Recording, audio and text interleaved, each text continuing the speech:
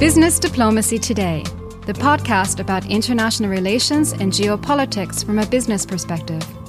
We help you anticipate the changing political and societal trends that influence your business. Welcome. My name is Matthias Catón. I'm your host. Business Diplomacy Today is sponsored by the Indo-German Center for Business Excellence. The center is a think tank, research center, and network that connects people and organizations interested in business relations between India and Germany. As an academic institution founded in 2021 at Frankfurt School of Finance and Management, it is independent and impartial, but always close to the real world. To find out more about the center, please go to indogerman.center, and you can also find this link in the show notes. Today, we delve into the intricacies of artificial intelligence, focusing especially on the EU AI Act. And our guest in this episode is Till Klein, a prominent figure in artificial intelligence. Till serves as the head of Trustworthy AI at appliedAI, Europe's leading AI initiative, where he plays a pivotal role in scaling up Trustworthy AI.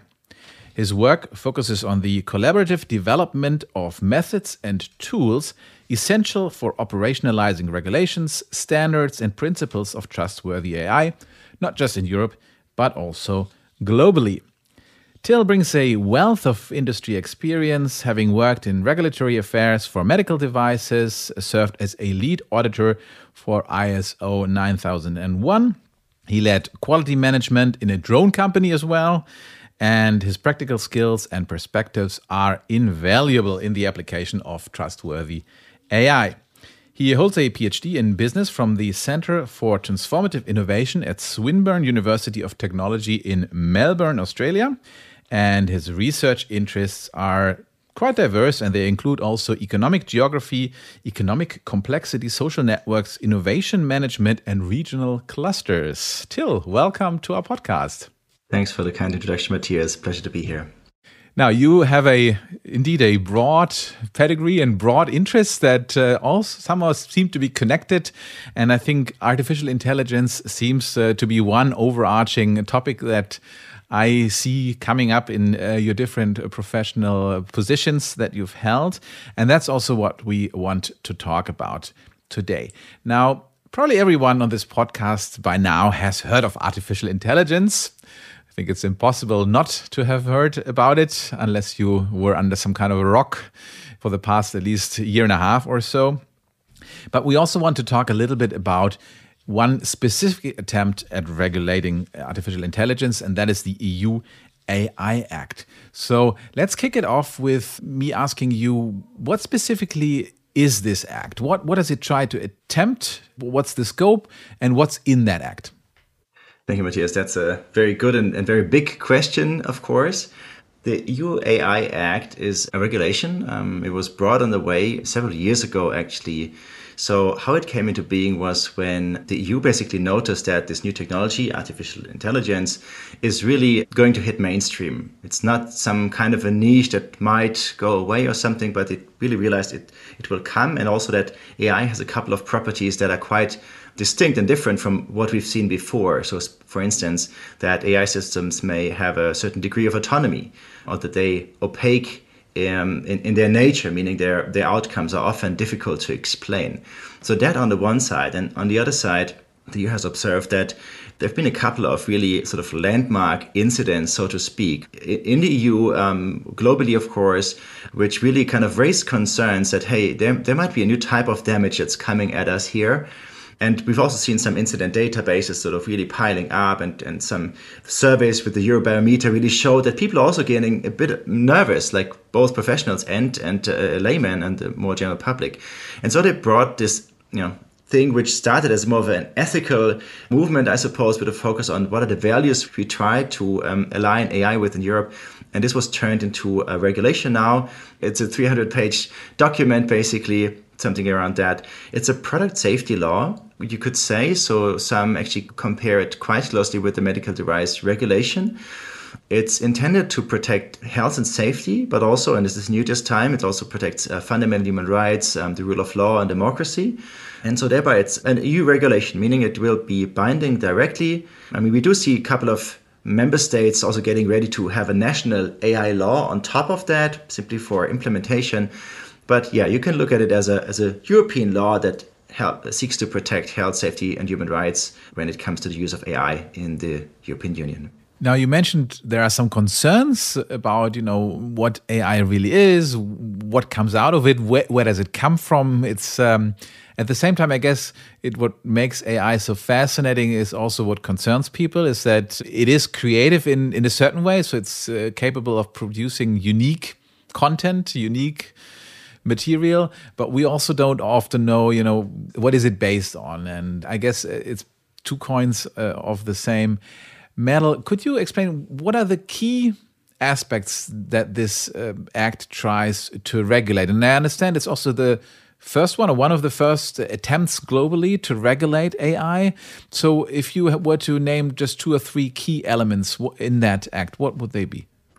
Number one would be that the EU actually adopts a risk-based approach, meaning it tries to classify certain AI practices into 4 categories, basically. And number one is that there are some practices that are to be prohibited. They shall not be used in the EU because the EU believes that they are fundamentally against EU values and therefore unacceptable. These are things like social scoring, predictive policing, emotion detection in certain contexts like education and the workplace. So the prohibition is one unique thing that we haven't seen elsewhere, I guess. There's another class which is it's called high-risk systems. These are in principle allowed to be placed on the market, but they need to fulfill quite stringent requirements. And you can compare this with something like a defibrillator or like a pacemaker, if that was a medical device, right? A thing that kind of makes sense, but we can easily agree it's a good idea to have it tested properly before you put it into use, because if it fails, it will damage a lot. So the point here is, number one, it's really focusing on the usage of AI, and it categorizes this into those risk classes, and then depending on that, you have different sort of homework to do. The other part is, and that was also quite debated more recently, is the regulation of technology as such. And this is another key piece here, and it came particularly through the uprise of those large language models like ChatGPT, to name the most famous one, I guess, is the inclusion of what the EU calls general purpose AI systems. So these are AI systems which do not have one specific intended purpose, but can be used for a plurality of applications. And also here, the EU puts in certain regulations, but they are independent from the usage. So that's a new sort of point of entry, so to speak, for a regulator. These would be, I guess, the most 2 main points I would mention right now.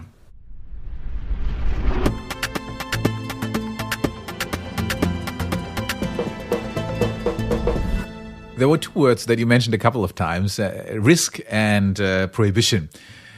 Now, there are a lot of people who say that with this act, and actually with most attempts of regulating this kind of new industry, an entity like the European Union or any other country attempting it, they're stifling innovation, they're driving innovation away from their jurisdiction. So that might actually in the long term have a counterproductive effect. And specifically in the case of the European Union, those people who are saying that, they're also saying, well, it might actually backfire because that will mean that AI companies will go elsewhere. They will go to the US, they will go to China where regulation is not as strict. And in the end, Europeans will have to rely on something that they actually don't want, namely a foreign, non-EU technology that they can't control and that they can't really understand what's going on under the hood. Do you share those concerns, or do you think they're overblown? Well, as most of the times, the answer is neither black nor white, right? So there's probably 2 perspectives or more to this question, but it's, I think, an extremely important aspect, and it's also one where we at appliedAI are very much focusing on, and also when we interact with the bodies in both Berlin or Brussels, where we really try to make a point about striking a good balance. So I think critics are valid, right? I mean, what is going to happen, and what we've seen also in studies that we conducted, is that the AI Act will surely increase complexity. So, for instance, when it comes to high-risk AI systems, requirements around data governance, risk management, explainability, accuracy, and so on, they're just really difficult to implement from a technological standpoint. And we already now there's a scarcity of AI talent. Now, if you want to build those high-risk systems, you need more of that and deeper of that. And for some cases, it's not even like there's not a scientific solution to that, right? If you talk to really senior engineers about explainability, they might say at some point, well, we don't have an answer here. So it will make it harder and therefore also more complex and also more time intensive. That, of course, then leads to investors might be saying, well, is this really where I want to go? And often also this idea of legal uncertainty is cited as a reason about not knowing what to expect. After all, it's a new law. We need to see how all the different agencies will interpret and also enforce it later on, be it on the national level or on the EU level. So there's a couple of reasons probably to say, well, maybe this is going to hurt us. That being said, it is there, right? So we can't avoid it. And I sometimes see discussions about, should we have an AI Act? And to me, I feel like the train passed the station, right? So we are going to have it most likely. We'll see what the voting says. But then I would invite actually everyone to kind of accept the challenge and say, okay, let's do it and let's leverage it to our benefit. Because after all, Europe as a continent, when you look into our economy, also Germany, for instance, the things that we are exporting, it's not because we're so cheap, but because things are so good. And we have a lot of export market in highly safety-related fields. So I would rather invite our, engineering teams and whatnot to find good solutions for exactly those challenges so that we actually use this as a stepstone to build indeed better products. And we see also from surveys that companies believe that if they're meeting those requirements, they're more perceived as a role model and that users will be more comfortable basically using those AI systems. So hopefully gaining a larger market share. Plus, after all, it's a regulatory market entry barrier, right? So once you meet the compliance standards, well, you can address the market until someone else makes the effort. So we can leverage this, but it's not going to come for free. So it really takes an invested effort of all the private and the public sector to make this work. And this is the challenge, I guess, that we are standing ahead of. Do you think that Europe, by being at the forefront of regulation in that field, and also by obviously being an important market, could become some kind of a standard setter in that field globally? Because that is also something that is being said in other areas as well, where you say, well, the EU is not a military power, but because of its economic heft, as the world's largest single market, it has that power of reaching beyond its borders through regulations, because other countries will just either fall in line or adopt their regulatory packages to the model of the EU. Do you think that might also happen in this field? It may to some extent.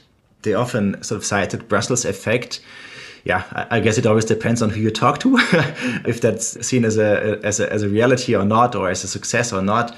But what we do observe is that Europe is certainly one of the first regions making here an invested move. I mean, we also need to acknowledge that, for instance, China put out a regulation earlier last year on generative AI. Of course, they come from a bit of a different angle.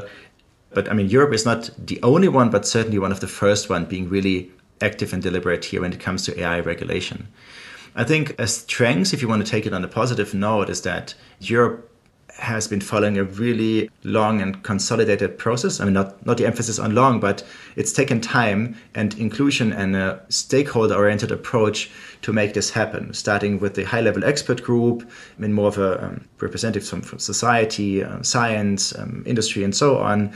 And now with the different hearings and possibilities through the process of making the AI Act for people to chip in, basically. And of course, now we see the co-legislators kind of making those political deals on the last few meters. So it's a very deliberate process, and we compare this to the US, for instance, where the executive order was, I mean, of course, there were also hearings and so on before, but it's just a different process on how stuff is being established. And then also the outcome maybe flies a bit longer if it's a proper regulation. And we see now already discussions about a possible second Trump administration, that they could undo some of what President Biden has put into place. That on the one side, so it kind of goes with more depth, but it also links quite a lot to the international forum. When we look into the Hiroshima process, the work from the OECD, the Global Partnership on AI, there's lots of sort of spillovers, so to speak, with folks from Europe into those fora, and therefore also contributing, I guess, to global harmonization on AI regulation. You mentioned the process in the EU obviously being slower than in some other jurisdictions due to the complexity of having a large membership base there and lots of consultations. That's another issue. How fast do you think such an act will be outdated? Because to some extent, regulation always follows reality. So there is some kind of innovation and then regulation comes later. And the problem that I see, or maybe also others, is that obviously with the pace of change that we see in AI, where literally every day something new seems to be coming out, that will make it much harder for regulation to catch up. And we've seen it with, I guess, with the internet. I mean, even there, that was much slower, the advent of the World Wide Web and all these kind of things. Even there, we saw that regulation struggled to keep up. Now, we seem to be in an age where the technological progress is multiplied. Doesn't that make the thing maybe even at the point where it comes into force already half redundant? And that's a very valid point that you stress here. And I couldn't agree more. It's a really tough challenge. And even during the making of the AI Act, we've seen that, for instance, the launch of ChatGPT really sort of stirred up stuff and really brought up an entire new chapter, which we now have in the AI Act. And so I totally agree. And that's also why we from appliedAI side have been pushing for two main things. I mean, for many others, but on that note, we pushed for active monitoring, that whenever the AI Act is rolled out, that there should be measures in place on the EU and member state level to actively monitor what are things that are happening, be it on the technology side, be it on the usage side, be it on risk and incidents that may rise or actually disappear over time because of technological changes. But then also, and that's maybe even more important, to have mechanisms in place to adjust the rules, basically, be it through guidelines, be it through other types of acts, be it through standards, but to be absolutely sure that if we observe major shifts in the AI landscape, that the legislator is both able and also willing and capable of adjusting the regulation. So we totally agree to this point, and we really hope that now when we set up all those governance systems that, those bodies and measures will be put in place. Till, we have two fixed segments in our podcast, as I guess you know, I hope you know, and I would like to get to the first one, which we call Executive Briefing, what you should read now. The idea is that we will ask our guests to give us 1, 2, 3 reading recommendations if they want to dive in a bit deeper into what we've been discussing here. So please go ahead and give us your suggestions. Thank you. So my focus is very much on the AI Act. So I would actually recommend everyone having a look into that document. I know it's a big one, but if you have a team, split it up. But I think now is the time for everyone to get familiar with the AI Act, with the provisions in there, to really find out what does it mean to you and your organization. So that's number one. And number two would be basically an invitation to check out our website. I'm just going to do some advertisements here. We're nonprofit, but we are set up to be the open access accelerator for Trustworthy AI. So what it means is we want to help organizations to kind of eat the elephant by breaking it down into smaller digestible parts. We have a number of studies, more will come. We have information material, we have tools, templates, trainings, and so on, and a growing portfolio of those things to help organizations of all kinds in the EU and beyond to navigate through the AI Act. So I invite you all to check that out. Great. Thank you very much. And as always, we will put links to both your organization and to the text of the AI Act into the show notes so that people can find them there and check those resources out. Let's talk a little bit about what regulation means for business. And obviously, there are businesses that are in the field of AI, so they're developing tools and services and language models in the field of AI. And then there are companies that want to use or make use of those new services for whatever product services they produce themselves. I think also when I talk to companies, there is a large amount of uncertainty, especially on the user side. Is what can we do? What happens to sensitive data, both personal data, customer data that we have, but also maybe things such as patent material and other confidential information about products and so on and so forth. So will regulation help in that field? Or could it also make things more difficult, especially for smaller companies? Because I think what we've seen with a lot of regulation, whether this is the GDPR regulation a while ago or now ESG taxonomies or all sorts of regulation that is coming, usually small and medium-sized companies have more difficulties because they cannot afford to set up a large legal team that is dedicated to that. Do you think it will make things more difficult also for the business user perspective, or might it even help because it will give people more certainty what they can and what they cannot do? I believe there's certainly a learning curve we're looking at, simply because most of the users just don't know that this law is existing and what it means to them. I think it's also important to acknowledge that existing law continues to apply, I guess, right? Things like the GDPR, or if you have NDAs for, handling classified data, secrets, and those kind of things, that continues to apply. So if there was something that you didn't do before with your personal data, you probably shouldn't do this when you're dealing with an AI system. What might hopefully become a little bit easier over time, but that remains to be seen, is questions about liability. So if I'm a company and I'm purchasing an AI system and I'm using it for something, then hopefully the AI Act helps to clarify those responsibilities, because the providers of those systems are now required to provide certain information about the system, about its performance, about its interfaces, the data that should or should not be used for it, including intended purposes and so on. So hopefully questions about liability will become a bit easier. Now, since we've been pointing to generative AI, there's a whole plethora of challenges when it comes to privacy, copyright, and so on. And that seems to be almost like an entire field by in itself. So we hear of efforts on the EU side even to start a revision. Not sure if it has been started, not sure if it's still in this presidency, but really taking the copyright law as such and try to fix some of those Gen AI related copyright challenges in the copyright law where it belongs to. So I think that's a bit of a melting pot, and disentangling the different laws and how they interact, that's indeed a challenge where we see also some questions popping up. I think as a user of an AI system, it's the first source of information should be the provider, right? Because they make it available to you, so they hopefully have answers to most of your questions.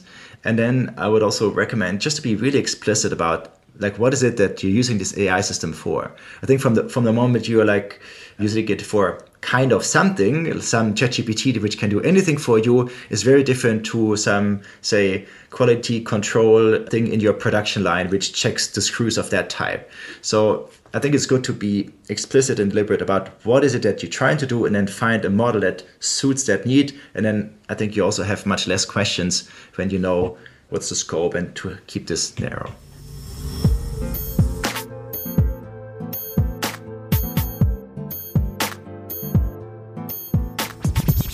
You mentioned a very important part, that is copyright, IPO in general, that will or is already being affected by artificial intelligence. The New York Times, they are suing OpenAI, the company behind ChatGPT. I think they're asking for, was it 1 billion or 7 billion, huge amount of money and damages, because they are arguing that the model, the OpenAI language model, was trained in great part on copyrighted material from the New York Times, and probably other publishing houses, authors, and so on are in similar situations. When you look at image generating tools, you can ask any of them to produce a painting that looks like a Monet, which in the case of Monet is probably not that much of an issue because he's long dead and copyright has expired. But of course, you can do the same with living authors or living artists as well. Is that something that is being covered in the AI Act, or is that something that would have to be addressed, as you said, separately in other regulations? That's a very good question. And I need to admit that since the full draft just leaked, I didn't read the final part on general purpose AI.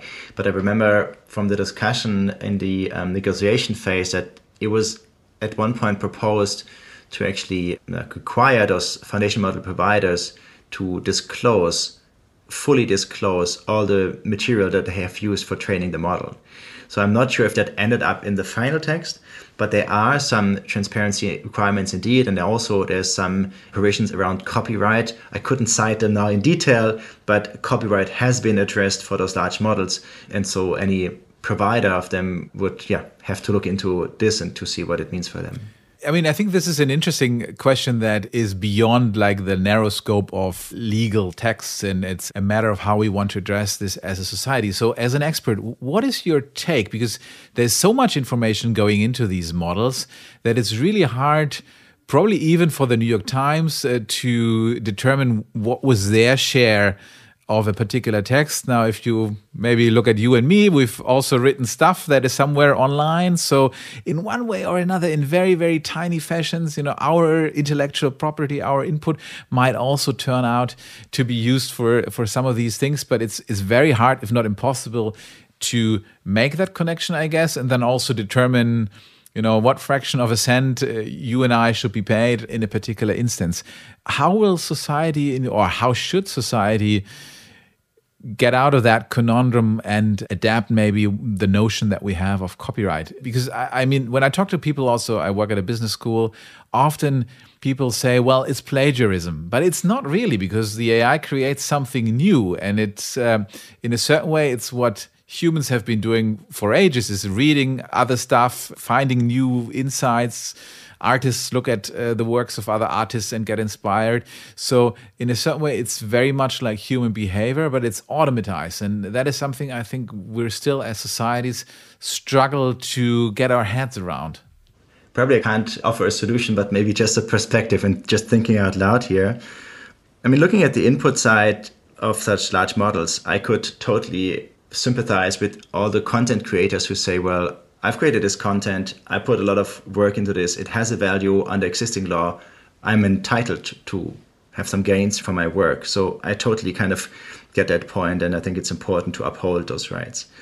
On the output side, I believe it's always a question of what are you actually trying to do with this? So for instance, when you look at the sort of creative industries, a movie versus a newspaper article.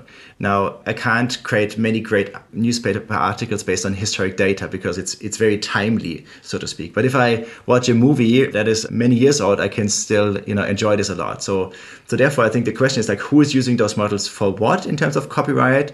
Am I writing a timeless poem, or will I write the news for tomorrow, which are useless in a week from now? So there, I think the content creation part matters a bit, but then also the question about more on a non-commercial side. So I can, with those protected contents, I can, of course, create other novels and media, but I can also create something that's causing harm. So, for instance, just now we're seeing investigations into this case with Taylor Swift, where explicit images have been created using her portrait, so to speak. So now that was based also on maybe images that were protected from her personally. So it's not only the commercial aspect, but also something that actually can cause damage. As a last point, I would maybe shed a light on the question of what are those models actually being used for? Because what we've seen, I guess, is at the moment we see large models which are basically trained on all the data from the internet. And that in itself has I guess more of an English-speaking flavor to it. And we know that there's also a lot of rubbish on the internet, and it all goes into this. Now, if we ask ourselves, well, what do we actually need for like high quality applications? If I'm working at the court or if I'm an architect and I want to make a technical drawing, then an average quality is not just good enough. So maybe we also need to look at this maybe as just one step of the evolution, and maybe in a year or two from now we see those large models which are much more curated in the content on which they're trained on. If I'm a technical drawer, then it does make a difference if the line is straight or 99% straight. So there's, I think, maybe some industrial grade models coming up where also the providers are much more selective deliberately on what content they use, whereas at the moment it's just all in and then they see what comes out. So that would mean that you're predicting, or you say that we might see a kind of a plethora of different siloed data systems popping up, where you could say, for example, citing the New York Times, they could have an AI system that just relies on articles that have been published in the New York Times, for example, and you could pay them something to be able to use that, or you could have an art generator that is just trained on, I don't know, on artworks that are exhibited in the top 500 art galleries in the world, or something like that, where you would say, you have some kind of a curated quality control on the input side, and therefore you assume that the output will also be quality controlled in a certain way? Potentially. And we see this, I mean, some refer to it as fine-tuning as a step that you do kind of on top of the model. We see, for instance, now in Germany, companies like Aleph Alpha working with the state of Baden-Württemberg. I think it's called the F13 model, where they really try to use like a text corpus from the German law, from the German administration. And that, of course, makes it much more refined. And in the course of such a larger endeavor, I might say, well, I want to use a model as a basis, which also has certain properties. And then I need to be really, I guess, careful about what input do I rely on. And I mean, all that could have certain flavors from political views to societal bias and whatnot. Maybe it's fine as is, I don't know. But I think there's an interest for anybody wanting to use those models for something that's really impactful, just to fully understand the entire pipeline, including the training data. So there's an intrinsic need to be more precise on what is the training data and is actually useful for the purposes that I have in mind. A lot of it seems to rely at the end of the day not only on regulation but also on trust. And now that is also the title of your position, actually, as being the head of Trustworthy AI. Could you explain us a little bit what you mean by that? What is trustworthy? What does that mean in the context of AI for you? Now, I would actually refer to the definition, also what the EU proposes, which says that a trustworthy AI system is one that is legally compliant, that is ethically aligned, and that is technically robust. Robust in a technical term. So it's really those three things: meeting the legal requirements, meeting the requirements from the people using it, the values they have in a more ethical sense, and also then, of course, that system being technically solid from a technical standpoint. These are the main three pillars. And at appliedAI, we're tackling this from different angles.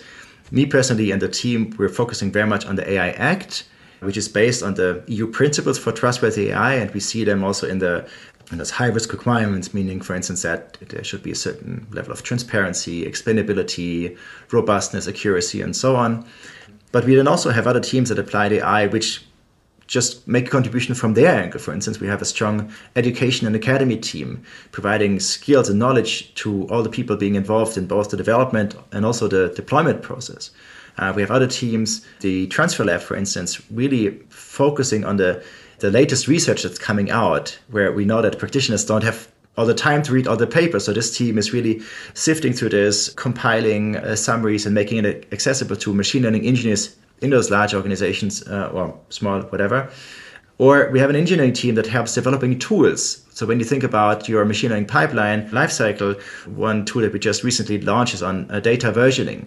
So if I have a data set for training, for testing, for validation, maybe I curate it and I do the training, I find, okay, it's not so great, so I change the data, I have a new data version. And implementing this in your development tool stack is a tough problem, right? And so I wouldn't say that I have the answers, but it's more a team effort where we tried from different angles to help make this idea happen. It's more a process to get there, and Trustworthy AI is, I guess, the goal that we all have in mind in common. Till, the other fixed segment in our podcast is what we call A Bold Prediction, the World in 10 Years. And there we ask our guests to give us their crystal ball assessment of how the world will look like in 10 years. So what would be your bold prediction for AI and AI regulation in 10 years from now? Well, it's really hard to predict. So I much rather say what I hope it will look like as an aspiring image, I guess. I hope that in 10 years from now, we will see AI being used a lot. And I mean, that's probably not a wish. We see it already being used a lot. So, but I guess in the 10 years, we will see AI being used all over the place in both private and professional settings. What I hope with respect to AI regulation is that it delivers on its promise, meaning that it really gives a stable environment for both developers and deployers to bring those systems on the way, to make them accessible to the users in a way that is meaningful, that people are comfortable using those systems, that the responsibility is shared equally, so to speak. And I hope, particularly from a European standpoint, that because of that stability and added clarity, because after all, it's really complex topic we're dealing with, and I hope the regulation can cut through this complexity a bit by making things more explicit, that we as a continent can leverage that added clarity as a competitive edge. Right? Europe has a history of making complex products. Think of aerospace programs and other things where really European projects have come up and the European society has come together. And I really hope that we can manage this. It will depend on many things that are in our hands, I guess, as a collective. I hope that we can leverage AI regulation to our benefit so that people are more comfortable using it, and also that it leads to a more prosperous, I guess, AI economy made in Europe. We've come to the end of this episode. Till, thank you very much for giving us your insights into a fascinating and fast evolving topic. So we'll see what comes out, and we'll bring you back onto the show to see where we stand in probably not too long distance. Thank you very much for joining us today. Thank you so much, Matthias, for having me.